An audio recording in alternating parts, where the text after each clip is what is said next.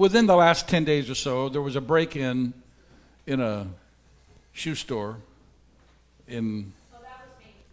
I knew it. Shoeaholic over there. When we think of break-ins, we think of pictures. We think of that, or the next one. I've done repairs on things like that. And then I had a car one time that somebody decided they needed the baseball bat that was in the floorboard of my van. I'd taken my family to a theater to watch some movie. All of us were in there, and we came out the wing window. Remember wing windows? The blue Ford van I used to have, somebody busted out the wing window, and it was shattered, so they had some special tool that would break that safety glass and shatter it in a million pieces. And I looked inside, and the baseball bat was missing. It was a $40 bat, I guess, but somebody wanted it worse than I did.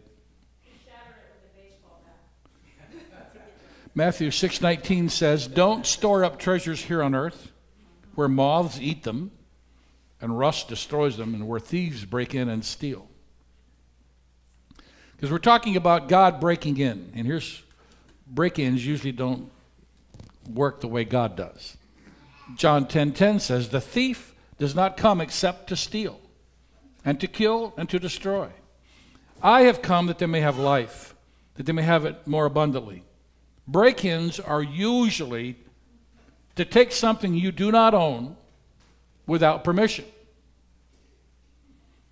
God breaks in to give, not to get. Now, God broke into prehistory by creating history. History is his story.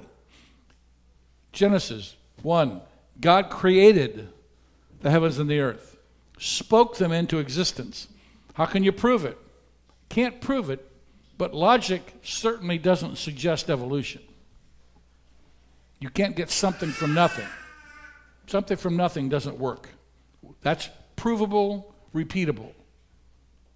So I read a story, and I saw a blurb about a megachurch pastor in the Southern Baptist denomination who, after many years of being this megachurch pastor and writing Sunday school curriculum, felt he was called to preach when he was 16, went to the ministry and served many years, decided that he was an atheist. So he obviously forsook the pastorate and is now out trying to convert people to the non-God crowd. Think of what a misguided soul. He did not believe that he was crucified with Christ. He was upset the way the church treats people. Well, so am I. But I know there are doctors who practice malfeasance. I still go to one. I know at times people have gotten bad gas from certain gas stations. I still put gas in my car.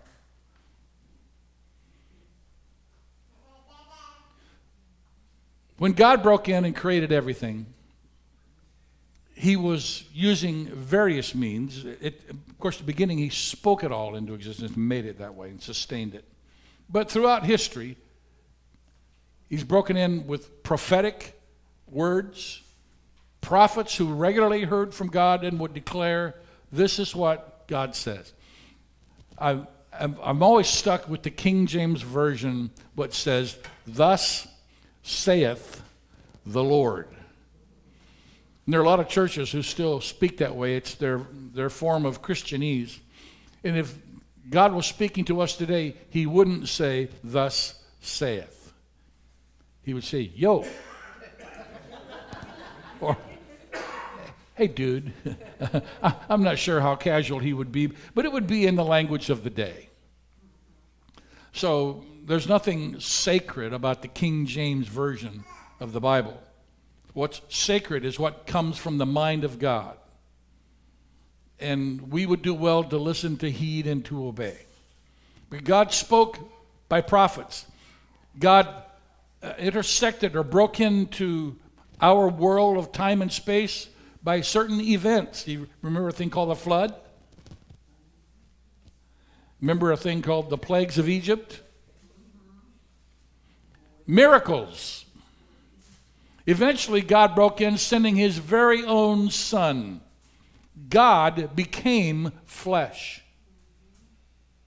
born among us, that he might live a sinless life in the power of the Spirit, subject to every temptation you and I are subject to, except without sin. So that his sacrifice, the death of his life, his shedding of his blood, would be the penalty payment for our sin, for mankind's sin. He became man that he could die for man, that man could be forgiven. And all of the sins of the world forever were paid for when Jesus died. However, you must appropriate that to you personally. It's your gift. If you don't take it, you lose. If somebody died and left you $1 gazillion and you never claimed it, too bad, so sad, you're dead. God still breaks in to our time and space in the day in which we live. The Bible, nobody carries a Bible anymore. I've got one in here, and I got one on my phone. I got a lot of it in here. But the Bible has got power in it. Its words have power. And if you believe what he said, it takes hold and produces something powerful in your life. God is still breaking in. His power is in his words. The gifts of the Holy Spirit still operate today. Now, I know there's a section of the church that struggles with that. For one reason, they're theologically confused, but another reason is that many, I'll say it this way, I'll use this phrase, full gospel. It's like that's not even a good phrase. There's a side of the church that calls themselves full gospel, meaning that they haven't agreed with the notion that the gifts died with the last apostle. They think Jesus is still the same yesterday, today, and forever. Anything Jesus or God ever did, he still does. He's not limited by our location on the timeline. God's not limited in any way. God is all-powerful, right? All-knowing, omniscient, knows everything. He's omnipresent. He can be anywhere and everywhere all at the same time. And he's all-powerful. And there's nothing and no one like him. So God can do anything, anywhere, anytime, any way he wants. And it'll all be for his glory. But we who move in that understanding, a part of those people have gotten ahead of God and been a little bit wacky. And in claiming to be moving in the Spirit, they've moved in the flesh, and it's just distasteful. And it's turned many people off. I just want to say right here, keep your eyes on Jesus. Read the Bible. Let that be your authority. God has many representatives, or people who claim to be his representatives. They don't all do so well. There are probably times I haven't done very well. You find that hard to believe, I know. I'll bet there's times you haven't done very well. We won't talk about those. Because what I know is this. Even when you and I are not faithful, even when we are doubters, God is still faithful. I read a story about David Wilkerson, who was so discouraged. The financial burden was so huge, and he just didn't feel like he was getting anywhere. He just said, Lord, I give up. I've been praying for over a week for these needs to be met, and I'm tired. Lord, I just give up. So he said, I got in my car. He was living in Texas at the time. He's driving along, and it's like he heard God in the back seat say, where are you going? He says, I'm just going to go down to Mexico. Nobody will know me, and I can witness uninterrupted. I can share Jesus. Nobody will bother me. And God says, that's not my plan for you. Turn around and go back. He said, Lord, I don't want to. God said, if you drive 5 more miles, I'm leaving you, and you're on your own. He said, that scared the out of me. So he said, I turned around. He said, and about a week later, all the things I've been praying about all unfolded and came to pass. That if I'd have hung on a few more days, I would have seen God work in answer to my praying. God answered in spite of my lack of faith. So even when you're not faithful, God is still working. His plan for you is still in motion. God's not going to give up just because you did. God's not going to quit. God has a plan. God has a destiny for you. It was in when you were born. Matter of fact, before you were born, God had a plan for your life. And it doesn't matter if you are currently in it or not. Well, it doesn't matter to this extent. And here's what I want to say. God is still going to accomplish His will. You can choose to go along or you can choose to be left out. Choice is yours. However, God knows what you'll choose. And He knows when you'll choose. And He knows whether or not you're just discouraged. And whether or not you've just cashed in and said, I give up, I quit. God knows, but He didn't. He didn't quit. He didn't cash in, and He won't. The God of all peace and all comfort is still watching over you. The gifts of the Holy Spirit still operate, and will continue to do that because of Hebrews 13:8. Jesus Christ is the same yesterday, today, and forever. Until He comes either for His saints or with His saints, depending on your version of how things wrap up. Matthew 24. But know this, that if the master of the house had known what hour the thief would come, he would have watched and not allowed his house to be broken into. Therefore, you also be ready, for the Son of Man is coming at an hour you do not expect. Now, those to whom He came the first time missed it. They didn't know how to read the signs. John 1:10. He came into the very world He created, but the world didn't recognize Him. He came to His own people, and even they rejected Him. So, a little history. God calls Abraham and says, I'm going to make of you a great nation. And all of Abraham's lineage are the Jews. And here they are waiting for this promised Savior, this promised Messiah. He comes and they don't recognize Him. Matter of fact, they didn't just not recognize Him, they rejected Him. They didn't just slough Him off, they rejected outright, violently, vehemently, vociferously. I can't think of either of the V words, so I was being a Baptist right there without all that alliteration. If they'd have rhymed, it would have been even better. Yeah. Sorry. I'm doing the best I can being a non-Baptist. But He came, His own people rejected Him, had Him crucified, tried to give the Romans reason, but the Romans didn't want to kill Him, so they let the Jews decide, and they said, well then, give us Barabbas, crucify Him. So Jesus was crucified at the behest of the Jews, the people He came to be among and to rescue and to be their Savior. But God, knowing that, Jesus, knowing that, came anyway. Millions are going to miss Him again. He's coming another time. Millions are going to miss Him.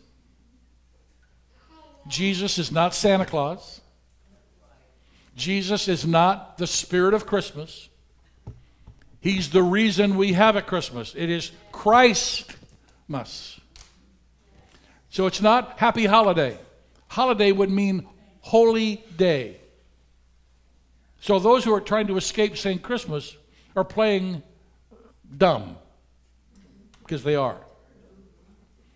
Holiday means a holy day. But it's not just any day that's holy. It's the day we celebrate the birth of Jesus. Is it the day He was born? No. Do we care? No. Is it a big deal? No, it is not. Is the church wrong? It doesn't matter. It doesn't matter if the calendar's wrong. It makes no difference whatsoever. It's the day that we decide we're going to celebrate the day Jesus was born. How did we get to that day? It doesn't matter. I don't care how the day came about. I don't care about the history of how they chose Christmas Day. I don't care. Just like I don't care about Easter. All I care is that Jesus rose from the dead and what that means.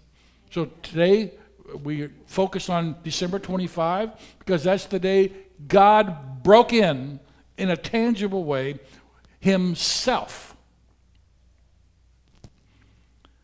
And God breaks in on his schedule, not yours or mine. And God breaks in for his glory, his purpose, not yours or mine. Galatians 4:4. But when the fullness of time had come, God sent forth his Son. And it reads on, born of a virgin, under the law, that those under the law might be redeemed and set free from the curse of the law of sin and death, blah, blah, blah. Galatians 4. Another way God broke in, God sent his angel Gabriel. Gabriel said, I stand in the presence of God, and I've been sent to you. He sent Gabriel to Zacharias, who was the father of John the Baptist. There you go, Baptist. Then that same angel went and appeared to Mary, the would-be mother of Jesus. And then an angel appeared to Joseph in a dream. We don't know if it's the same angel, but it was in a dream.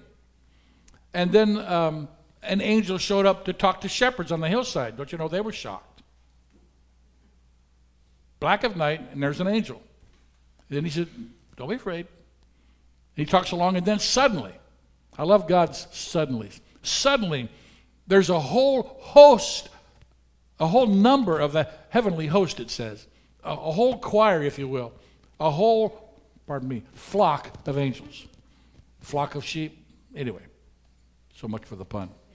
A lot of angels appeared, and they're praising God.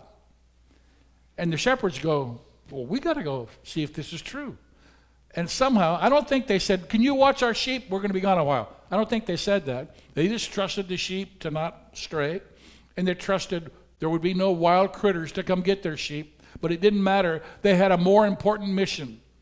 Even though they were there to guard the sheep, stay with them, they said, oh, this is far greater.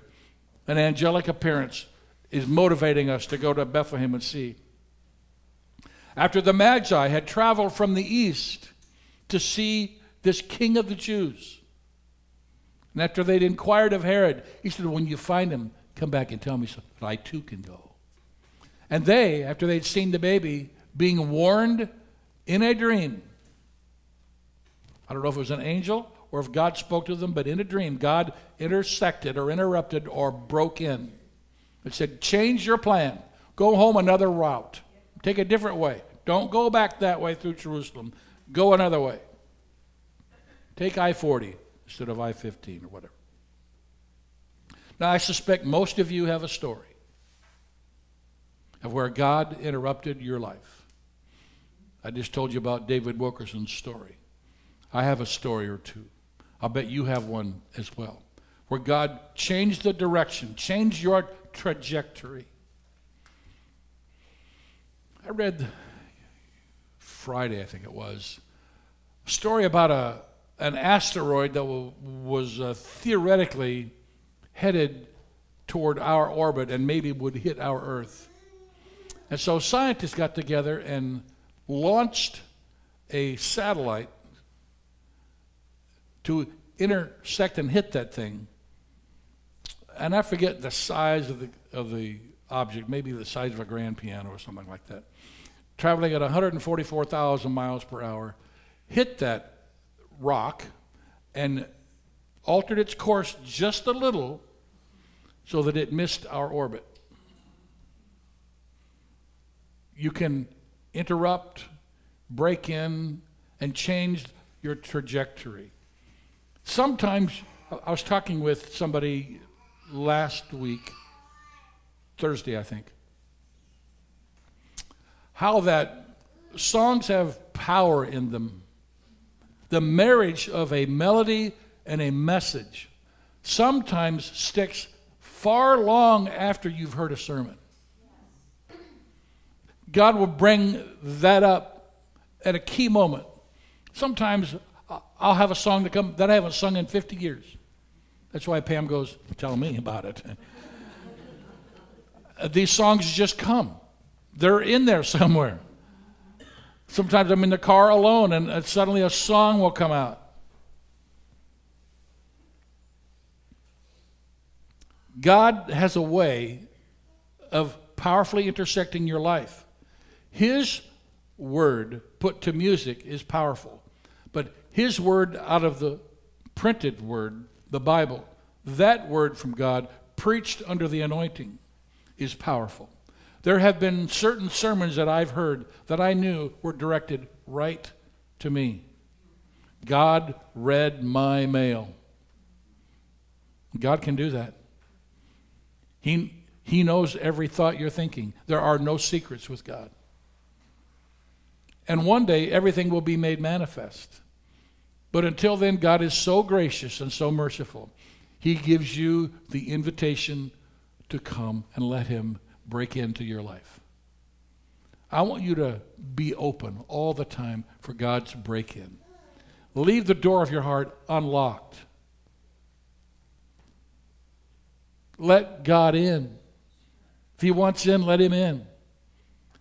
I wonder, how long did you miss his input into your life before you made the decision to surrender? Some of you went a long time. There are many times you heard God knocking. There are many times somebody spoke to you.